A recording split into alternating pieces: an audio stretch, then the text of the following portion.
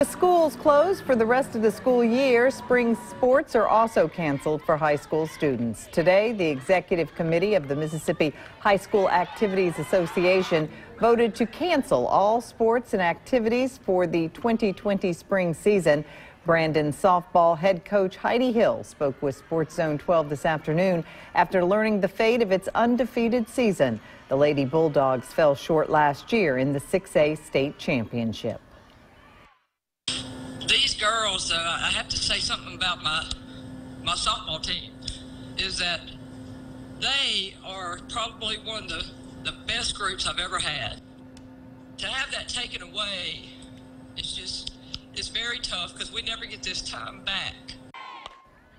The MHSAA's decision comes after Governor Reeves announced all public schools will remain closed for the rest of the 2019-20 academic year.